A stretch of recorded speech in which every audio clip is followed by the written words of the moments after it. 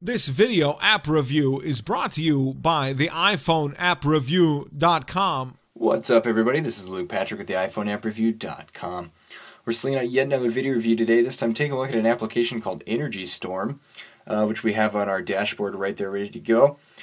And just to give a brief introduction, this game is very much a classic arcade shoot-'em-up with a top-down emphasis. If you're into arcade games, all that techno jargon will make sense. If you're not, you'll see what I'm talking about in just a second. So with that out of the way, there's nothing else I really need to say in the front end, so we're going to go ahead and just jump straight into this. It does come with a soundtrack, which I don't really much favor at this point because it makes it hard to hear me. So I'm going to go ahead and turn that off. Now you can hear me a little bit better, can't you? So the application comes with a couple different methods for you arcade people. You already know what's going on, but for everyone else, you'll figure this out in just a second when I start playing the game. It's got an easy and hard game difficulty level. There's another one attached that's locked. Likewise, there are two different game mechanics to control. You can do this, which is sort of a joystick kind of mechanic in which the ship sort of moves around like this, or you can do this responsive touch where you simply touch the ship itself and then drag it around, which is the one that we tended to prefer. So with that in mind, I'm going to go ahead and hit OK. This does come, by the way, with scores. So that means Game Center integration, which means leaderboards, which also means achievements, quite a few of them. So if you're into that sort of arcade gaming style of stuff, like we really are, then you're going to find that to be quite a boon for everyone else. It's probably just a slight perk.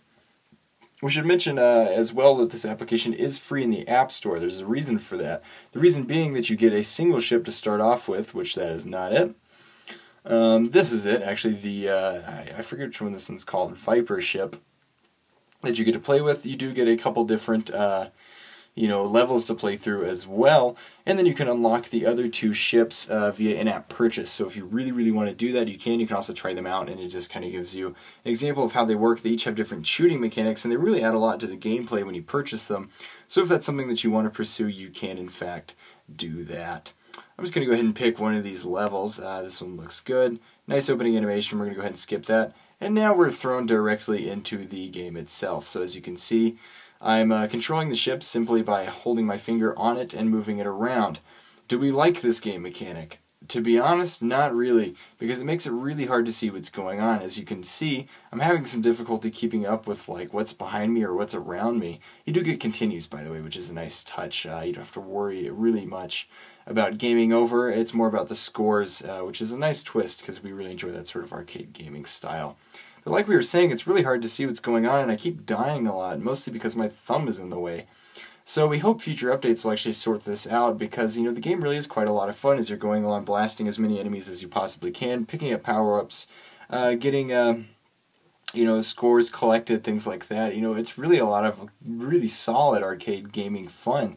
It's just hard to see what's going on. The other game mechanic, the sort of joystick mode, isn't much better because when you slide it around, the ship has a tendency to sort of lag and sort of do like this, which makes it very easy to inadvertently slam into other objects, other ships, other, just things floating around, which is a bit of a cramp on our gaming style. So we really hope that future updates fix this, because as we mentioned, we really do enjoy the game. We especially like the variation in ships. We think this is a great way to, do the gameplay. We think that's excellent.